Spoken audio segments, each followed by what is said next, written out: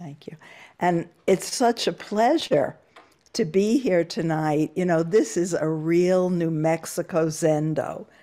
For the people who aren't here, I don't know where you are, but this is a mud floor, which is traditional in New Mexico.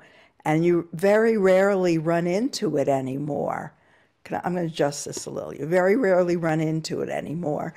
And it's made, usually the tradition is sheep's blood makes that dark color. So I don't know if they used it for the Zendo. And then this gorgeous wall, it's not pasted over anything. This is all the straw, and you could see the sand. So when people are sitting zazen and facing the wall, they get to face New Mexico. So it's very wonderful. It's a great old Zendo. So I'm happy to be here. And on January 8th, I'm not usually this precise, January 8th, I gave a Dharma talk at Upaya Zen Center, which is across the valley. Santa Fe is very lucky to have two beautiful Zendos. And they were studying koans.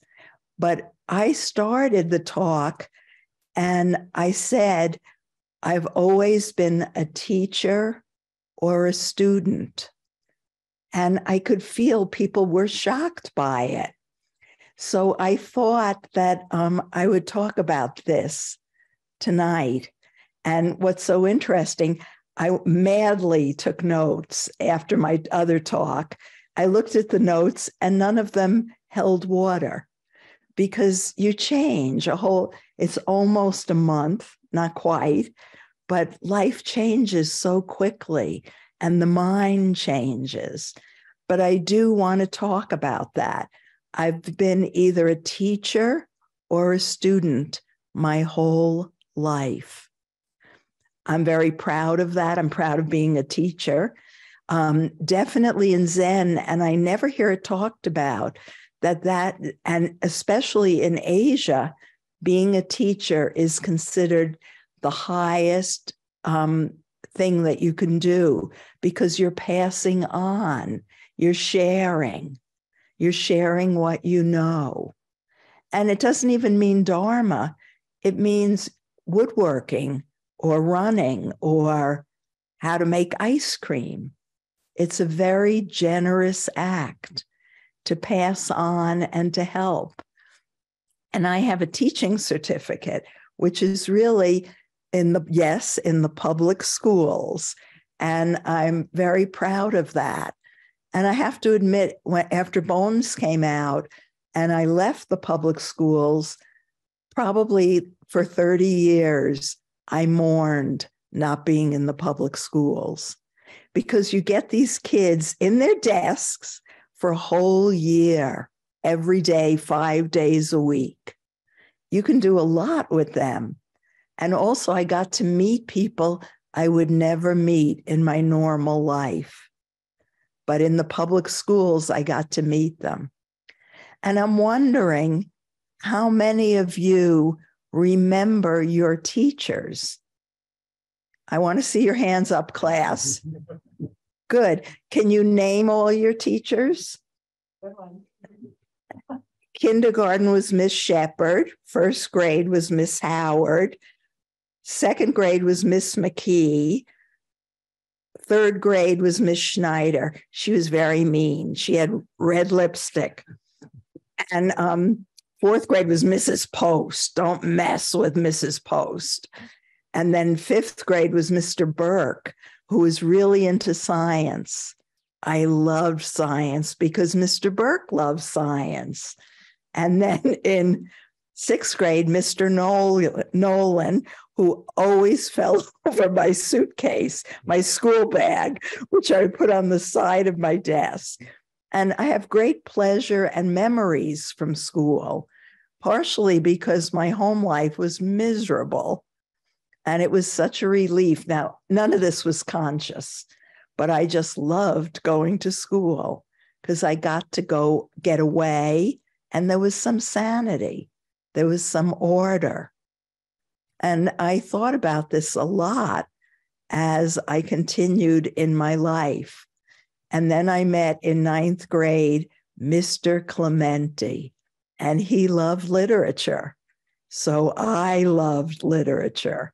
And it's fine if you didn't, but in Long Quiet Highway, I write about all my teachers.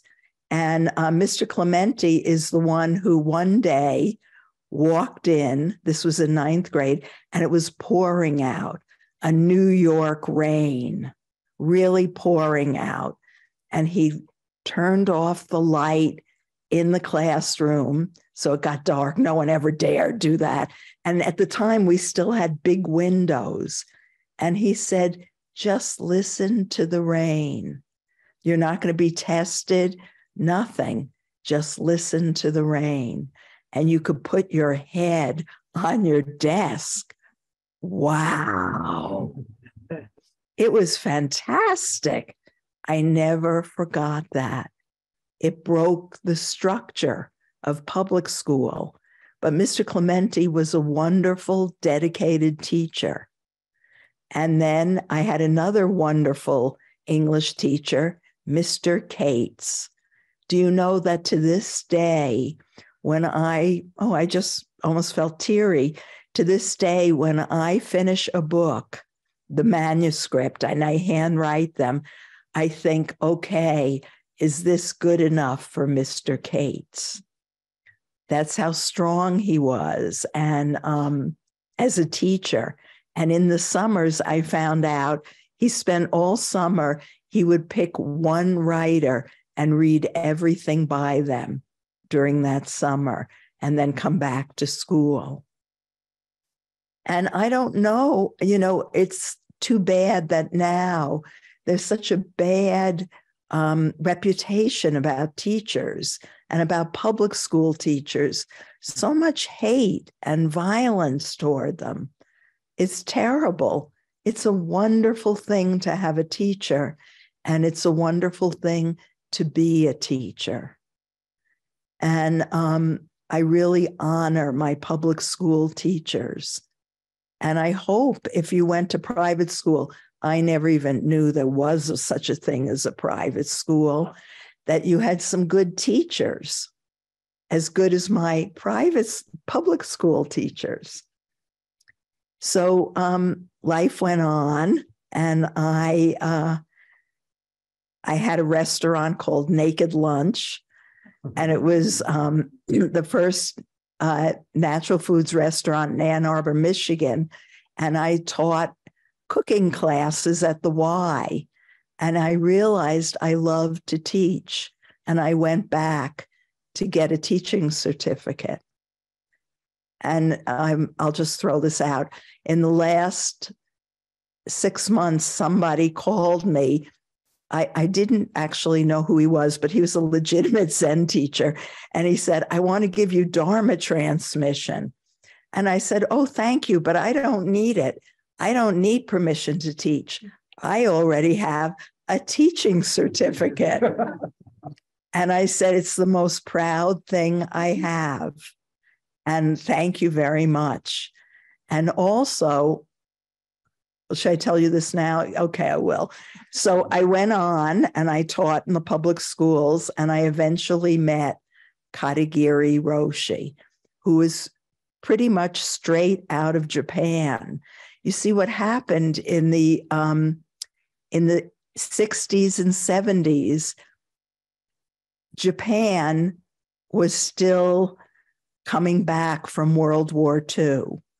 And you have to understand, World War II was the first time they lost a battle.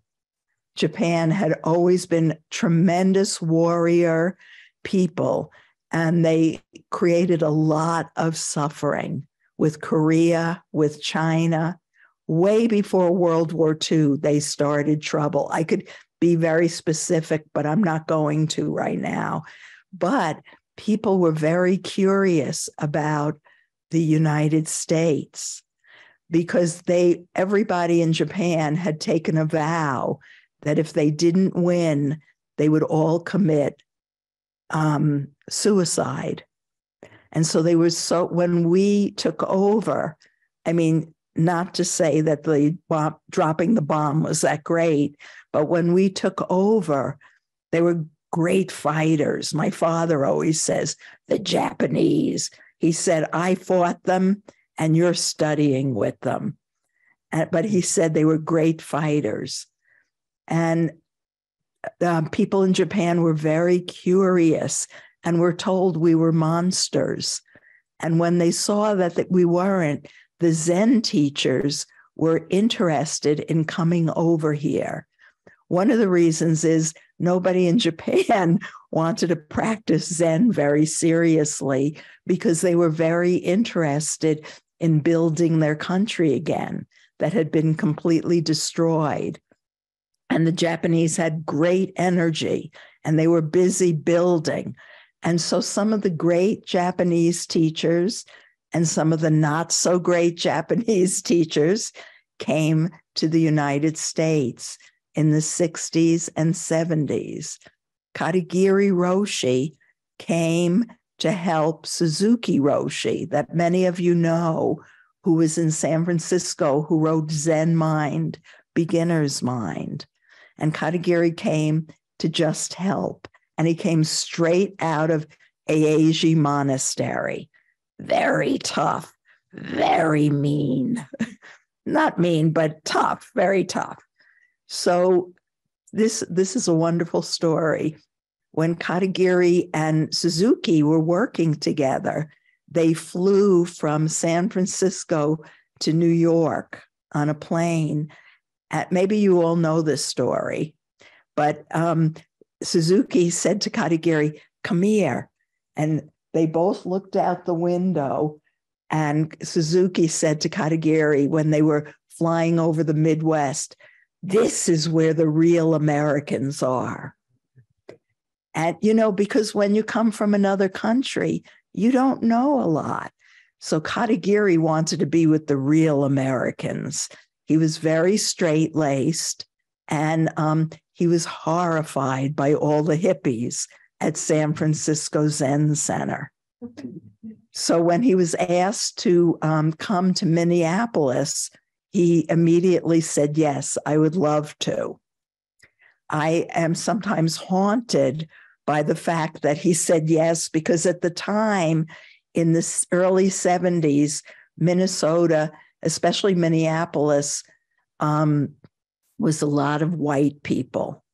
And there was no Japanese food at all. There was one Italian restaurant, and they served meatballs and spaghetti. So I sometimes felt badly that Katagiri ended up in Minneapolis, which was very different than when George Floyd was murdered. And we found out that the police were keeping Black people in their own corner. But at the time, we didn't know that. And so I always felt badly as it was freezing there. It went December 2nd, it went down to 20 below, and it didn't change. It didn't come up. And that first year I was there until April. So I always felt bad about it. But just recently, I read Katagiri adored Dogen. He would never use the word adore, but he did. He studied deeply Dogen and talked about Dogen a lot. And Katagiri, I always felt badly that he ended up there. But I read recently that Dogen first was at Fukakusu Temple, but then he heard that Japan was, do you all know who Dogen is? He was a Zen teacher from the 12th century and did a lot of writing. Pretty smart man. So he moved from Fukakusu because the government was against Buddhism. So he moved up where Eiji was. It wasn't called Eiji then, but it was very cold. But he was much safer because people didn't want to go to that area of Japan. So he was safer. So probably Katagiri heard that Minneapolis was very cold, and he thought, great, I'll go there like Dogen did. So I moved to Minneapolis when I was 30 years old. I went there to get married, and I was into Buddhism. I was studying with Chogyam Trungpa Rinpoche, but any Zen or any Buddhist teacher there, I would go to. And so I started practicing with Katagiri Roshi. Lucky me. And what I want to say is, one of the things that I want to say that's important is I had a teacher. I had a Zen teacher, and he was practicing. And whether I was there or not, he was there. And I want to tell you some of the things about him. He practiced every day. He was there at 5 a.m., whether we were there or not, every day. And he used to say, I'm not here for Minnesota Zen Center. I'm here for all sentient beings, every moment, forever. And he meant it. He wasn't fucking around. I knew him for 12 years. He showed up. And so this is how I learned from a teacher, not my public school teachers, but from a Zen teacher. It was unbelievable to come at 5 a.m. Are you out of your mind? I was 30 years old. It was a whole new way of seeing things. And every day he would be there. And I would try, and, I'd put the alarm for 4 o'clock, and I'd look out and it was freezing out. And I'd think, no, I'm not going. And then maybe I'd manage to get every 10 days, one day I'd get there. And I'd walk into the Zendo, and there he was, sitting already. And I, of course, would walk in and expect bells. Very good, Natalie. Excellent. Excellent. Nothing. Never, but also was never put down for not showing up. It didn't matter. It was at 0. You came or you didn't come. It didn't matter. And it took 3 years for me to wake something up inside me that I started just coming regularly for no reason. Whether he was there or not, I would be there. And I wasn't holding anything up, but it took 3 years for that to wake up in me. Does that make sense? That's how you learned. That's how I learned from a teacher. I watched him. It was non-intellectual. And what Zen really does, and this is really important, and I'm really understanding it more and more. And I tried to understand it when I wrote Long Quiet Highway in 1992. What is a teacher? I don't mean just a Zen teacher. I mean a public school teacher. They're giving you a structure. For instance, Mrs. Post gave me 4 times 4 is 16. My parents would never give me that. They were busy shopping and getting food and doing other things. But a teacher gives you a structure, teaches you something. Now, of course, parents teach you not to throw food or use a fork, but it's different. And from Katagiri, I really learned about structure. And not just structure about showing up. One of the things I wanted to say is this is the first time in my life when I'm not a student and I'm not a teacher. And all this stuff is coming into me that I was busy teaching, so I wasn't receiving all those years I studied with Katagiri. So this morning I was thinking about someone, and of course I was lost in all kinds of feelings. And then the structure of which I learned from Zen that the poisons of ego and what they're drawing toward you, pushing away, or numbness, desire, wanting, pushing away, or numbness, falling asleep.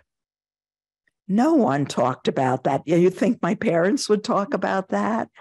And at some point I sat there and I felt thinking about this person who I was having a hard time with inside me.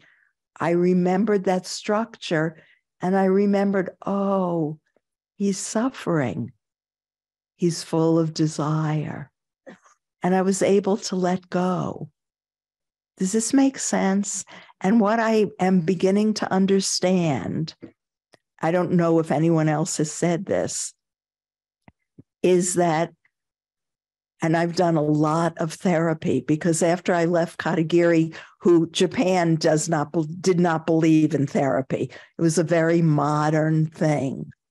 And Katagiri poo-pooed therapy. So I left him. Well, I didn't leave him. He died in 1990. Very sad. He died of cancer at 62 years old. That was very young. I didn't understand it then. But he, where was I going? Therapy. Thank you. He didn't believe in it.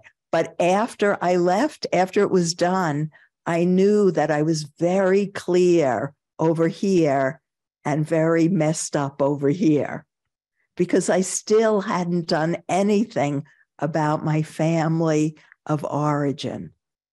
And Zen doesn't necessarily, Zen gives you structure, which can really free you. But I needed to understand my family. Katagiri, in the 12 years I worked with him, I don't think he even knew that I had a sister, that my father owned a bar. He didn't, or that my parents were alive. We never talked about that. But I brought my suffering to him, and his response, which felt like from left field, really taught me about Zen. But it didn't go into my parents, it didn't go into the craziness in my life. I hope this makes sense, but it really freed me. And I understand it more even now that I've done a lot of therapy. I understand therapy's place and Zen's place and how that structure liberated me. I remember Roshi talking about anger. Now, we talk about anger in therapy. I'm angry at my parents. I'm angry. Blah, blah, blah, blah, blah. He would say anger. Now, you have to understand, in sitting Zazen, he got the opportunity in the monasteries to really study these things, not where it came from, but the actual activity of anger. And I remember him saying, anger is very quick energy. If you don't stop it, it goes right through you and is done. Now, most of us were like, anger, we grab it and fight with it. And he would say, that's like fighting tofu. It gets you nowhere. Do you see? So it was very structured. And also the act of slowing down and sitting Zazen and just being with your breath. If you're lucky, instead of being angry the whole time at so-and-so, you can instead feel the nature of anger. Now, of course, when we did it, it was very, very tough. He was giving us straight Japanese Zen. We sat 40 minutes, 3 in a row, and it was just very tough. And what I learned about was the nature of monkey mind, because it was so painful. And we never moved. You never moved. And luckily I was young and could sit cross-legged. Oh, my knees hurt. Everything hurt. But in order to bear it, I would make up stories or fantasies. So I learned about monkey mind really well from that. Does that make sense? I thought about sex, anything, not to be here because it hurt too much to be here. And I remember one day thinking during sesshin, well, Natalie, why don't you just try to be present for a minute? Katagiri talks about it. Let's try. So I thought, okay, and just be with your breath. Oh, and you have to understand, he didn't speak English well, and he didn't have a lot of explanation. It was just sit. That was it. And you just sat a lot. So I thought, okay, he didn't even say be present, be in the moment. I thought, okay, just be with your breath. I breathed in, I breathed out. Oh my God, this is way too scary. I shot right off again on some other thought. But doing that, I learned about the mind, and I learned about monkey mind, and I learned how we create things, and I learned about how to write. In some way, when I started teaching writing practice, I deeply understood about self-criticism, about all the things that keep us from doing whatever we want to do. So actually, it wasn't a waste of time. And actually, all that sitting now is coming home to me. Now that I'm not the teacher or the student, I'm just a person. It's all coming home to me. Do you hear that, Katagiri? I brought his rakusu. You don't wear rakusus here. And I know I could have put it on, but I just felt like he wanted to be with us. So I brought his rakusu here. So he would know that it wasn't all for naught, because sometimes I think he thought it was. And he made such effort. And he had to try to speak English. At the same time, that practice helped him to see very, very clearly. He didn't, I would walk in and see him, and we'd have a one-to-one. And I thought, how do you know me? But he didn't, he was just there. And what was so sad for me, we don't realize these teachers just show up. Katagiri was there. I realized I thought of him like my parents. They're just there. He would never die. And when I moved back to New Mexico, I went up to him and I said, well, going back to New Mexico. And he said, the gate swings both ways. I said, you're not going to miss me? He said, the gate swings both ways. He said, you'll be okay because you're building that beer can and tire house all alone up on a mesa. He said, you'll be okay. And I was a little bit insulted. I said, well, I will miss you. And I walked out. But I didn't know. I didn't know how deep it was. Actually, till I wrote Writing Down the Bones. In that writing down the bones, I saw the structure. I thought, oh my God, that's it. I get it now. So maybe I'll give you an example, okay, of he and I meeting. I told this the other day to my really good friend, Wendy Johnson. Maybe some of you know her. She was a gardener for a long time at Green Gulch. And I told her the story, and I saw it totally differently than I did before. but I think it might be a good example. So it was Sesshin, and I was always, I guess, rebelling, but I didn't know any better. None of us knew any better. We were all savages. I remember we were just all savages. And Katagiri was trying to teach us the structure of the mind and how human beings could live. But we didn't know what he was talking about most of the time, but I certainly kept showing up. But many of us did, because it was the best thing going. He was so alive. So this was, we call it old Zen. It was direct from Japan. Now you're lucky enough to have teachers who have digested the US and what the culture is here. And maybe some of you I know are in Europe.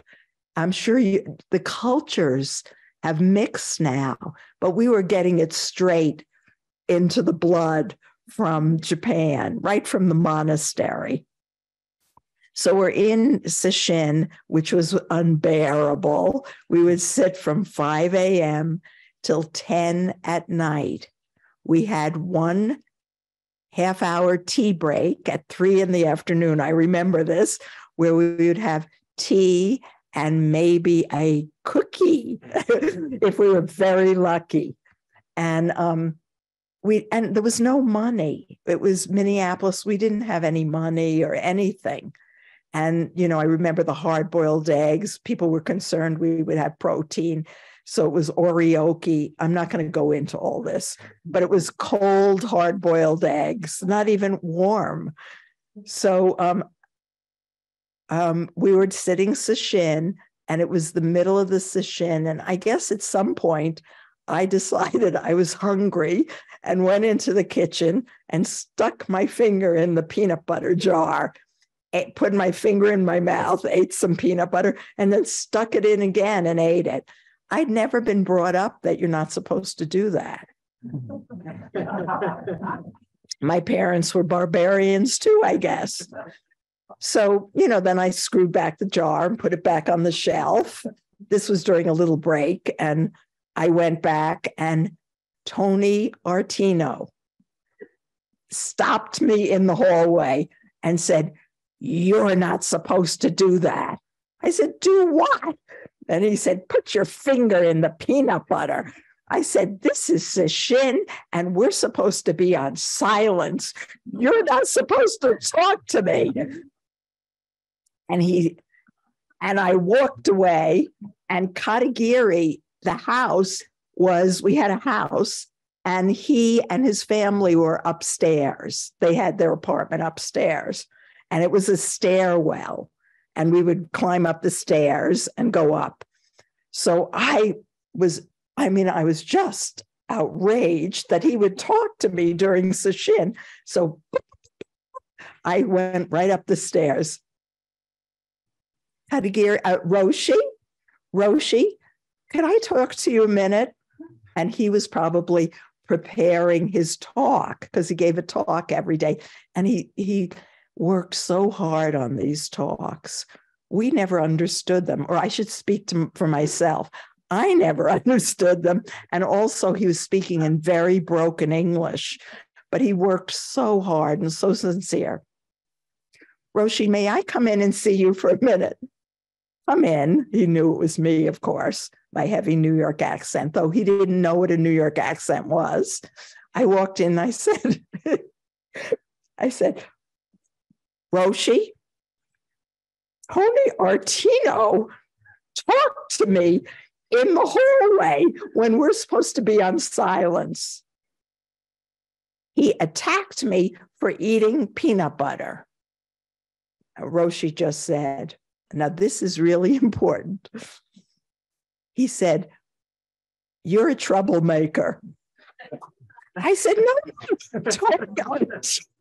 talk to me. Natalie, you're a troublemaker. Stop creating trouble." Whoop. "You're a troublemaker. Stop creating trouble." And I left. But understand There was no residue. I didn't feel badly. I didn't feel, I went back. I thought, I think I didn't even think about it till years later when Wendy said to me, "You are a troublemaker, Natalie." I said to Wendy, "How did he know I was a troublemaker?" She said, "You were causing trouble right there," telling on Tony Artino. I said, "Oh, I thought it was some deep Zen thing," but really it was. He was present. But you have to understand, there was no residue. Okay, he didn't, well, how many fingerfuls did you take? Or he didn't get involved. And I never felt afterwards they saw me and thought, "Oh, there she is, the troublemaker." I never felt any of that. It was clean. That was the great teaching. And I never felt guilty. Or I never felt badly. And I didn't go and fight with Tony Artino anymore during that sesshin. And it could have been terrible. You could get all whipped up, and sit. But it wasn't like that. I hope this makes some sense. Oh, I'm not. Okay, I'm in time. So that's an example. It's a structure. And I think this is really important. And I'm going to think about it a lot more, that our parents and our family create therapy, create us go. I never went to therapy about Katagiri because he didn't cause me any trouble. But boy, was I mixed up, and as my parents were mixed up and handed it on. So I needed therapy to work with that, but I would never go to Katagiri about that. And if I did, I never went about my parents, but I did get divorced, and I brought my suffering. But he met me at the level of suffering, not good or bad. Or not arguing. Well, did you tell him this? Did you say this? I remember once before we broke up, he was a musician, and I said, he's gone so much. And I thought, and this was another example.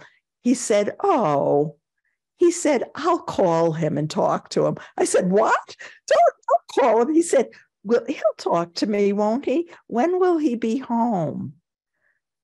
I said, "Well, he'll be home Monday night." He said, "I'll call him."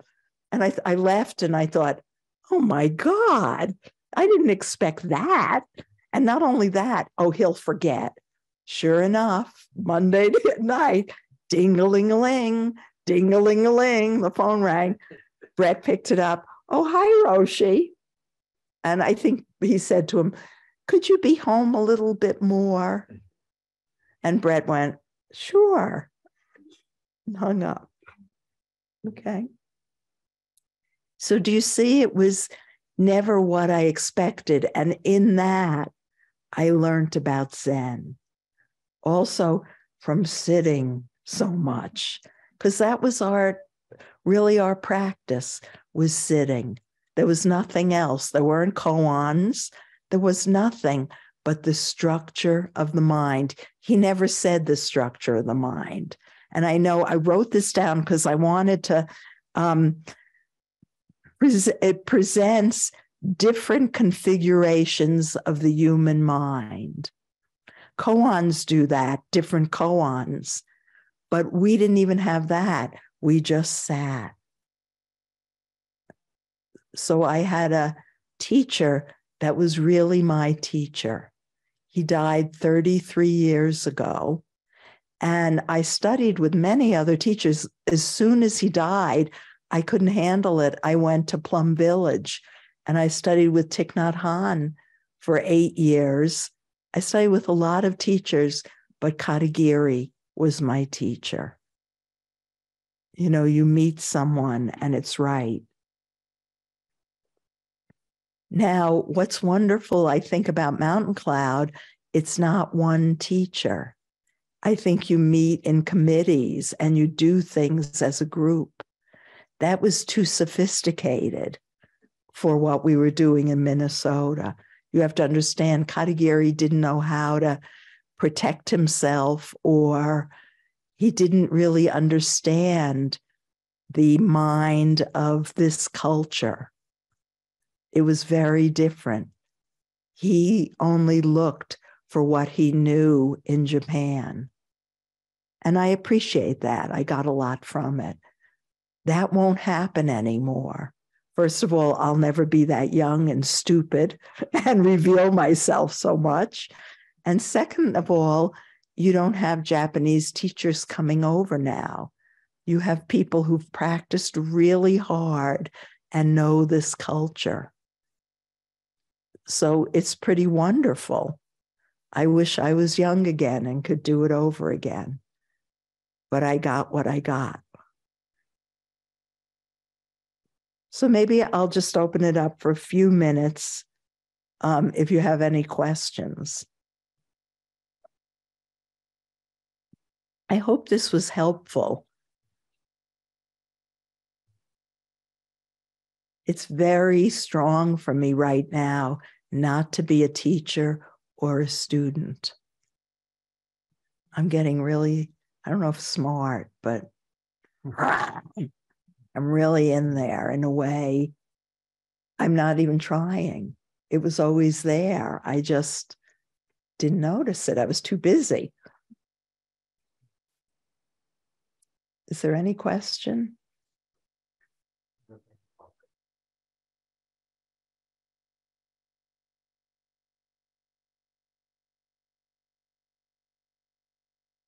And can we make it loud enough that so they'll hear it over there in that thing? Yeah. Okay.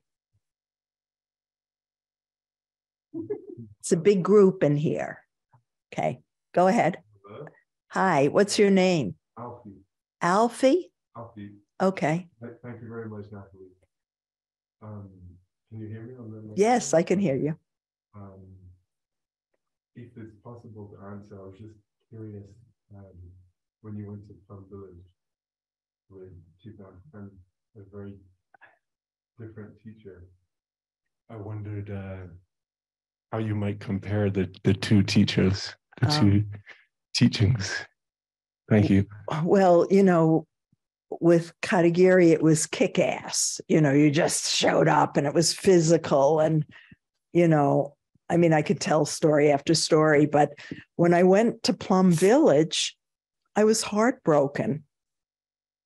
And I was totally blown out. We sat for half an hour in the morning and a half an hour in the evening. And the rest of the time we just hung out. We weren't even sewing or doing anything. We just hung out. And it was very weird for me and kind of terrific. I thought, oh my God, Katagiri wouldn't believe this. But then I got to meet with Thich Nhat Hanh and in a small group. And I said to him, you know, my heart's broken. I don't know how to handle that Katagiri died. I want to go get him. I want to go get him. And Thai, who was very beautiful and, you know, graceful, he said, oh, I knew Katagiri. We were good friends. I visited him in Minnesota Zen Center. He was always going to come to visit Plum Village, but he never got to. But he's here now. You can find him in the birds, in the trees. He's here now. That was a beautiful teaching, but I wasn't ready for it. I think I came back with, no, I want, you know, I was very stubborn, but I took it in and he understood. My heart was broken. And there was talk about me getting Dharmacharya there. And someone said, she'll never be yours. She'll always be Katagiri's. But she deserves it. But I didn't do it. Yeah, it didn't happen. But, you have one teacher, as they say in Judaism, don't be a haza. That's in Yiddish, meaning pig. I can't be a pig. I can study with people, but I can't, I had a teacher and I was very lucky. A lot of people have no teachers.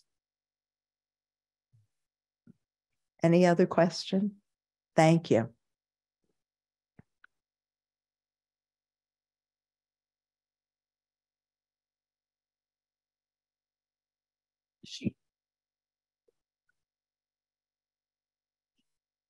made me nervous now. I forgot my question. What's your name? Oh, sorry. My name is Stacy. Stacy. Okay. Yes. I'm curious that if you're not a teacher and you're not a student, well, what are you now? What are you? I'm just a human being like other people. I mean, do you see yourself as a writer? I guess I'm a writer. That isn't my identity.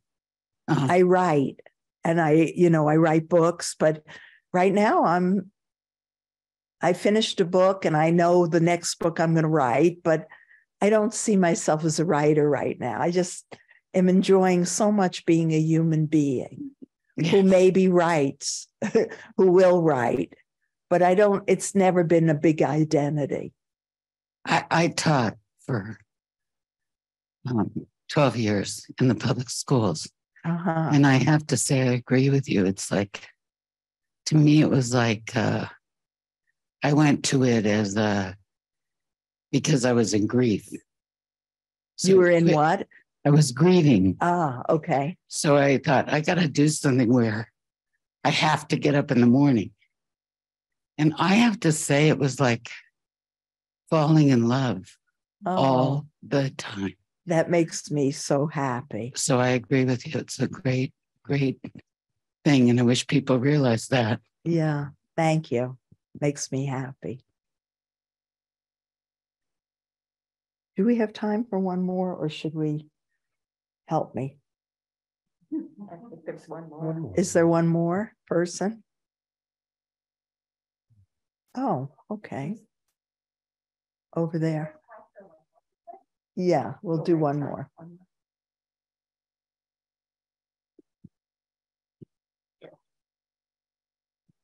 Thank you so much. I'm curious to hear more about your writing practice. I think you said something in your talk of how the structure of Zen in your writing practice, it was, I don't know the words you said, it was just there, or that structure. There was something really like the way they overlapped was, there was a lot of, just like helpful overlap. And I'm just curious to hear more about that. Read Writing Down the Bones. It'll tell you. Okay. Yeah. I talked enough about writing practice for the rest of my life, I think. I want to say one thing, though, that I forgot to tell you at the beginning, and I wanted to. Did you see that Henry Shukman has a poem in the New Yorker? Yeah, a wonderful poem about his Jewish father. Yeah. Okay. Thank you so much. I hope I helped.